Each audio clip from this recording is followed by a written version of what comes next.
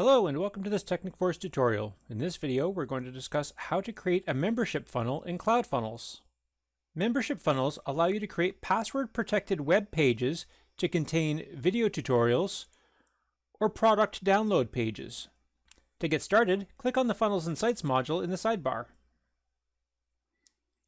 Here you'll see a list of your various funnels and sites, including your membership funnels, or we can create new. First, we'll give our funnel a name. We'll call this one Gold VIP. Then select the funnel type, in this case, membership. The funnel URL is assigned automatically based on the funnel name, but we can change the path of this if we want. Only the end path, not the base URL. We can check the box if we're overwriting a funnel that already exists, and then create. And Cloudfunnels automatically builds a membership funnel structure for us to fill in. You see that this funnel includes a registration page, a login page, a membership page, and a forgot password page. If we'd like to add any extra pages, we can just click New Page, for example, Tutorials, and then Add. Next, starting with the first page in our funnel, we need to design web pages for them or choose from our template catalog. We'll just choose one from the templates for now. And I'll repeat this process for each of these other pages, and I'll be back in just a moment. Now I've chosen templates for all these other pages, but this is the page that we created from New Page. And Cloudfunnels doesn't recognize what type of page this is. So before we can change the template, we'll just go into Page Settings, and we'll instruct Cloudfunnels that the page category for our tutorials page is going to be a membership page, and then save settings. Now when we go to change the template, Cloudfunnels recognizes that this is a membership category page and it knows which templates to offer. So we'll go ahead and choose one of the training templates here. Now that we've added a design to each of our pages, we can actually drag and reorder these pages as necessary. So we want to make sure that this tutorial is within the login to make sure that it's password protected. If it was outside of the logins, then anyone would be able to access that URL without entering a password. Next, let's go to our registration page. We'll take a look at the page settings. An important feature of the registration page is verified. If you want this registration page to be open to the public and anyone can register, then you can leave verified registration page off. However, if you only want select people to be able to access the registration page, such as customers, then you can turn this slider on to make the registration page verified only, and then saving your settings. By doing that, anyone who visits this URL without the special sign-up code, when they input their information and attempt to register, they'll receive the error unable to authorize the URL, because this is now a verified registration page. In order to authorize the URL for this registration page, the user has to use our verified registration URL. And that is received here in the page setup by clicking this icon here, Copy Verified Membership Link. And now, instead of directing visitors to gold-vip/registration page, this verified link looks like this.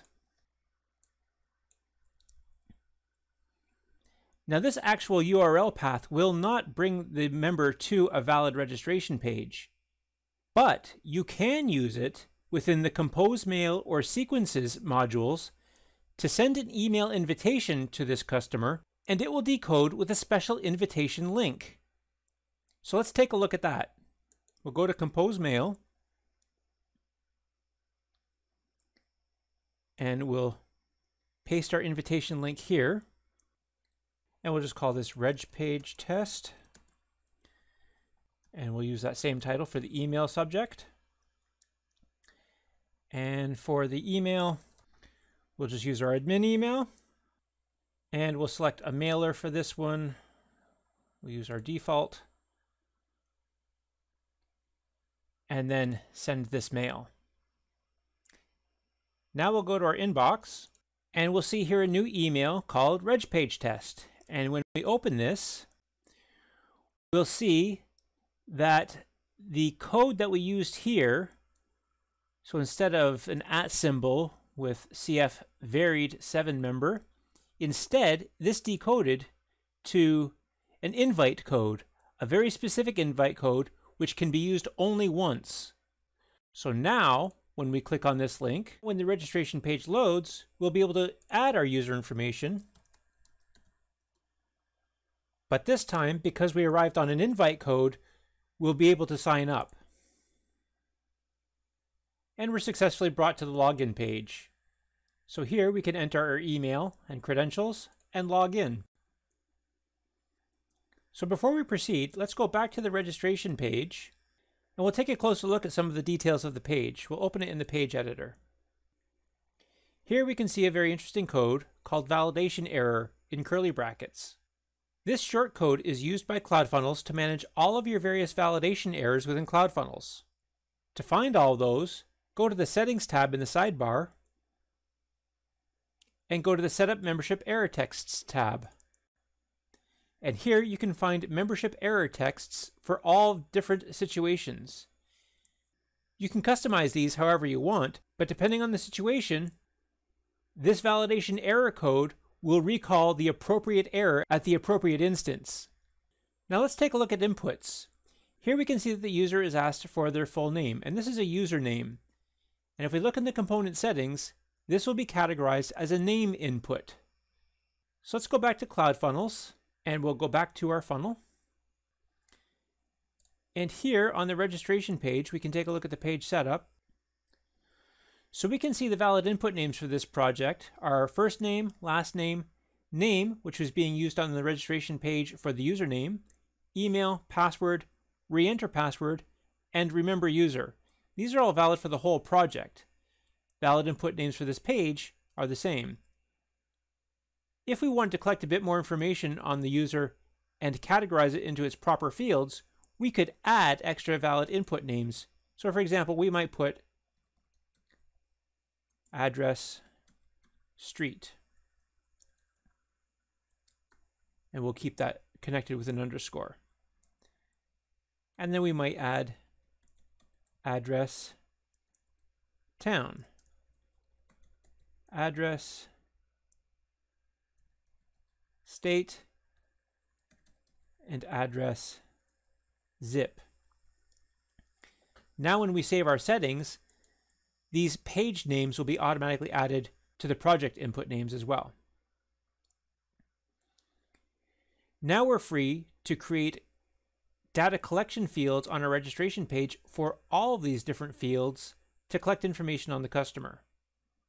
Using this method, the data will be properly categorized into their appropriate fields, which we can then recall later for more personalized emails to the customer and other specific targeting. Let's go back to the page editor to see how that works. So here with an email, we can just take a quick peek at this one. Under the component settings, we can see that this field is being saved as the email field. So let's take this whole box with the title and the input field, and we'll select that larger box, and let's duplicate that. And so now we have email input, and we can see this is an exact duplicate with the input going to the email name. Let's change this one to address street, and we'll change the title of this one to street address. And here we should also change the placeholder. So under the component settings, we'll change the placeholder from an example email to 123 Main Street. And we don't actually require this, so we can uncheck the required box. Now we can do the same thing again. We'll select this box and we'll duplicate it. And this time we'll change the title to town. And here we will change the input to address town. And we'll change the placeholder to Anyville. And you can repeat this process as much as you want. And by doing that, you'll receive much more specific information about your customer that will allow you to provide a much more personalized experience for them later on. It's a good idea, though, that anytime you have fields that are not required and other fields that are, that you make it known to the customer. So for example, we might want to adjust this one to call this required. And we'll do the same thing for email.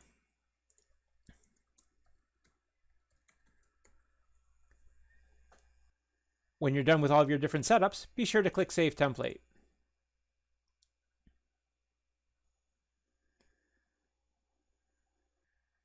Next, let's go back to our funnel and let's take a look at the login page. We'll open this in the page editor and we'll see the validation error shortcode is used here on the login page as well. And again, this would be for incorrect passwords or any other validation errors that would match the settings in Cloudfunnels. And we'll come back to membership and tutorials pages in just a moment. Let's jump ahead to the forgot password page and we'll open this in the page editor. And again, here we'll see the validation error shortcode being used. And for any validation errors that occur here on the forgot password page, they will all be rendered here. Now, the forgot password page is a rather special page because the various steps of reclaiming your password happen in stages. So the first step is encapsulated here in the insert email operator. So it starts with curly brackets insert email and it closes with curly brackets / insert email. And everything within these two sets of brackets here is the first stage of reclaiming the ID, where the user has to enter their email ID and send the reset link. The next step is encapsulated between curly brackets confirmation message and curly brackets / confirmation message. And Cloudfunnels will display this text here. The last step of the forgot password process is encapsulated between these curly brackets here, update password, and these curly brackets here, / update password. And that's where the user can enter their new password, confirm, and then update the password.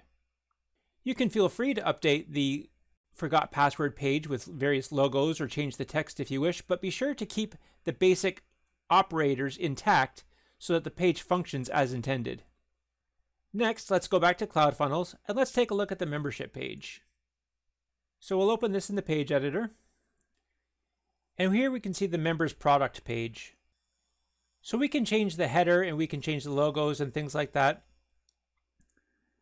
And we're going to want to insert some hyperlinks here on the various links in the sidebar. So for example, because we have a tutorials page, we want to be sure that this link block will link to it. So let's select this link block and then go to the component settings and head back to Cloudfunnels to the tutorials page and page setup. And here, let's copy the tutorials page URL to our clipboard, head back to the page editor, and here in the component settings, we'll replace this hashtag with the tutorials URL. And we can do that with all of the links here in the sidebar as well. Now notice here at the bottom, we have a logout button, and this is also highlighted with a link block. So let's select this link block here and go back to component settings. And we'll see that this link block here actually requires a bit of attention. Some of the special characters have been replaced. These characters here should be actually a closed curly bracket. And same thing in the front here, these three characters should be a closed curly bracket. Now, this is the logout URL code. Let's go back to Cloudfunnels and we'll open the help page in a new tab for reference. Here we have a section for templating with membership details. And at the bottom, there's a section about logouts. You have the ability to use this shortcode here, logout URL, to automatically hyperlink to the logout URL of that funnel. This will basically log the client out of the membership and bring them back to the login page. You also have another shortcode here called logout link. By using this shortcode, what it actually does is it creates a hyperlink of the word logout that you can just use to click on. Let's copy these 2 lines, head back to our page editor, and let's add a block of text here. We'll add a single column here, and then we'll add a text box inside, and we will paste that as plain text. And it's important to paste this as plain text because sometimes if we just copy and paste, it may actually import code from the previous page like bold or underlines that will interfere with Cloudfunnels rendering. So let's go ahead and save our template. Now let's go back to our browser and refresh our page. And we can see here that the logout URL, and just to remind you, this was the curly brackets logout underscore URL. It actually rendered the full URL, whereas the logout link rendered this logout link right here that is hyperlinked to this URL. And because here in the sidebar, under the logout link, we added the hyperlink for the curly brackets logout URL, our logout link down here in the bottom will log us out and bring us back to the login page. So let's log back in, and let's just test our training link here to make sure that this brings us to our tutorials page. And you can see that that brings us to the next page in our funnel for the tutorials. Within Cloudfunnels, you can manage your various members by clicking here the Members module in the sidebar. And this opens a page that shows all of your membership funnels, along with the total number of members in each funnel. Here you have the options to view your members, which you can also access by simply clicking on the total members number, or you can edit the funnel or delete it. So let's view the members. We can either click this icon under the actions, or we can click this number here. And here we'll see a list of all the members of this membership funnel. And we'll just scroll across to see the various inputs that we can collect on these members. And under the actions, we'll see that we can either edit the data for this member or delete the membership. So let's edit the data just to see. And here we can adjust their name and email and password, registration date, registration IP, and we can also edit the extra fields if we've collected any. So that's basically how to create and manage a membership funnel in Cloudfunnels. I hope you found this tutorial useful. Thanks very much for watching.